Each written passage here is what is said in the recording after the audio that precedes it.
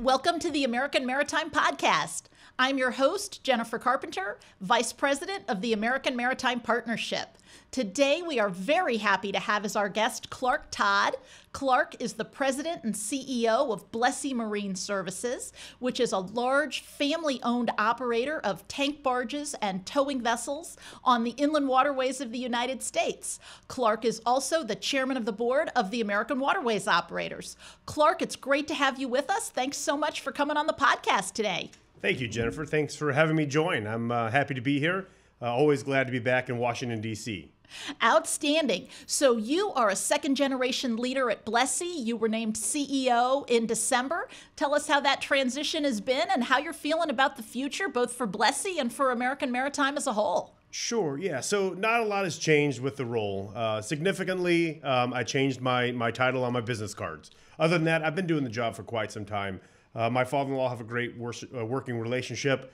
We work very well together, very closely for a lot of years. And so there hasn't been much of a transition at all. It's been very smooth.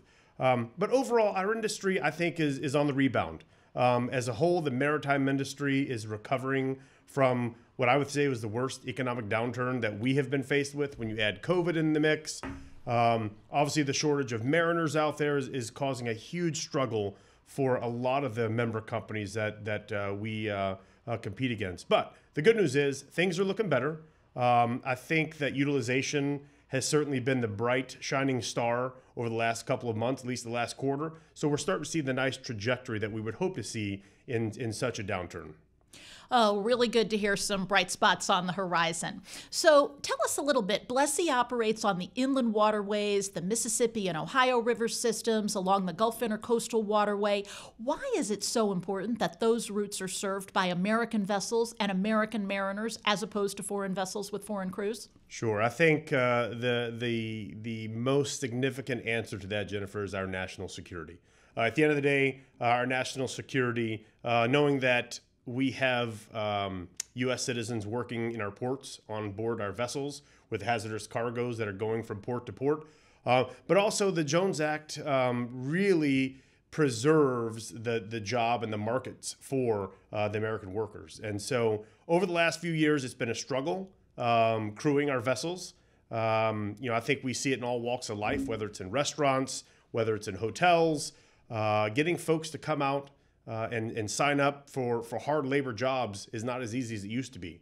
So we're having to spend more time, more energy in our company, and even other companies that we compete head-to-head against. People are now having to have line items for recruitment. We didn't have a recruitment department at Blessey Marine for the last 45 years. We do today. And it's because of the struggle of trying to find good, hardworking folks, men and women, to come work, oftentimes 242 days out of the year, away from their family and on board our vessels. I think the flip side of that I'm hearing is that there is tremendous opportunity here. And I know that Blessey really prides itself on bringing aboard great people, training them, helping them develop their careers, treating them well. Brag on your folks a little bit. Tell us about the kind of folks who come to Blessey and really make a success there. Sure. The most important thing to us is hiring character. We can teach the job, but we like to hire good people, good, outstanding citizens. And at the end of the day, we can teach the job. So our focus is bringing in men and women, oftentimes 18 years old with maybe a high school education or a GED at best, and bringing them in at a $35,000 entry-level salary on board the vessels and watching their careers really blossom over a period of time. And it's great today as a 45-year-old company. We've had employees that have started at, $35,000 a year, have worked hard, done all the right things. We put them through Tankerman School and through Willman School, and they become a full-fledged Willman, making close to $200,000 a year to be able to take care of the family. So most of the companies in our industry have good paying wages. We have good benefits, and we also at Blessey Marine, we really like to celebrate milestones. So it's really important for us at Blessey Marine to celebrate our employees. And every 10 years, we give anniversary gifts. The most significant one is the 20-year award. And we just recently gave our first 30-year award to one of our mariners. So pretty special to be able to honor those guys, those men and women who are out there working so hard each and every day, away from their families, doing the job that not a lot of people want to sign up for today. That is really cool stuff. So that person has been with you for 2/3 of the company's history. That's correct. Pretty awesome.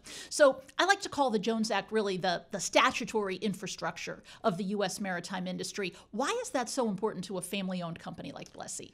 It's important because it preserves and protects the jobs for our local communities.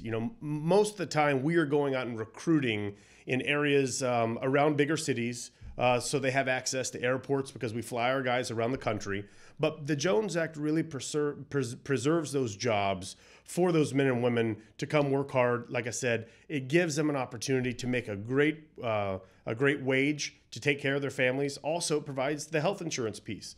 At the end of the day, though, the Jones Act is so vital to just American cargo and American commerce that it's important that we as a family business continue to fight for that, whether it be here, the halls of Congress, or from a state and local perspective with our local state elected officials, for them to understand the significance and the value of the Jones Act and what it is and what it allows for us here in the U.S. So, Clark, in your role, you spend a lot of time walking the halls of Congress, educating members of Congress and their staffs about our industry and its public policy priorities. What surprises you most when you have the chance to interact with lawmakers and tell them about the domestic maritime industry and the work that we do? I think what surprises me the most when I'm walking around Capitol Hill or even back home at the state and local level is the lack of really knowledge of our industry. We like to be the quiet mode of transportation out there. We don't want to be in the media. We don't want to be in the newsprint. But oftentimes I'm really surprised that most people have no idea how much of our nation's cargoes and how significant our transporting the nation's cargoes are on the inland waterways. Absolutely. Kind of an unsung hero, but what a great story to tell, and really appreciate the work you do to tell it. Yeah, it is a great story to tell, and we have an amazing story to tell. And when I'm walking the halls of Congress, I really try hard to make sure that story is told in a very significant and personal manner. Fantastic.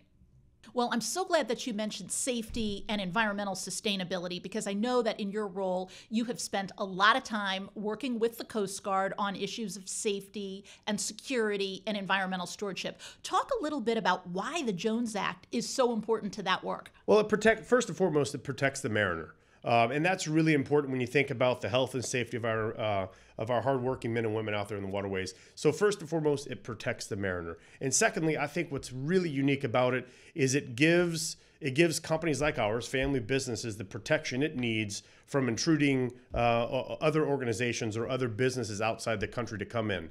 And what I think is at the heart of it all is when you think about our industry as a whole, the maritime shipping business. We were built on the foundation of family businesses. And it's really important for us that when we look back and we scrape away all the dust on things that have sat for a while, when we look at what the Jones Act was meant to be and what it means to us as an employer and to our employees, it's absolutely vital that we protect it, we defend it, and at every corner it's going to continue to get stones thrown at its way and try to get chip away. But we, as an industry, have done a really good job of the grassroots effort of trying to fend it off. Absolutely. That's really well said. Clark, before we close out the podcast, I want to give you the chance to raise anything that we didn't get a chance to cover today, or anything you want to dig a little bit deeper on. Please go ahead. Well, you mentioned the word sustainability. Obviously, it's a word that in our industry we didn't talk about 5 years ago. I think people are still learning today what that means and what it is going to mean for us as we live in a post-subchapter M world. So I think one of the biggest keys for our success in the future is for us to maintain the viability of interstate commerce on the waterways, but understand what sustainability can be and how we can utilize all the tools necessary and all the resources that are available to us today to make us an even greener and safer mode of transportation in the future. So I think we're going to be hearing quite a bit about sustainability in our realm of the maritime shipping world in the months and years ahead. For sure. And it's interesting. You said we didn't talk much about it 5 years ago, and I think that's true. But just because we didn't talk about it doesn't mean we weren't doing it. That's correct. I love the comparison between greenhouse gas emissions from maritime and other modes really outperforming today. And what I'm hearing you say is committed to continuing to do that in the future. Well, the commitment is there. And like I've always said, I love to be on the offensive as opposed to the defensive. And so what I think what I plan on doing with my chairmanship is making sure it's in front of us and making sure we understand truly what else we can do to be more sustainable and to be greener and to make our mode of transportation the absolute greenest way to go. That's fantastic. Clark, thank you so much for coming on the podcast today. I'm Jennifer Carpenter. Really appreciate you listening in to today's episode of American Maritime Podcast. Hope that you will share it with others who are interested in a strong American maritime. Thanks so much. Jennifer Carpenter signing off.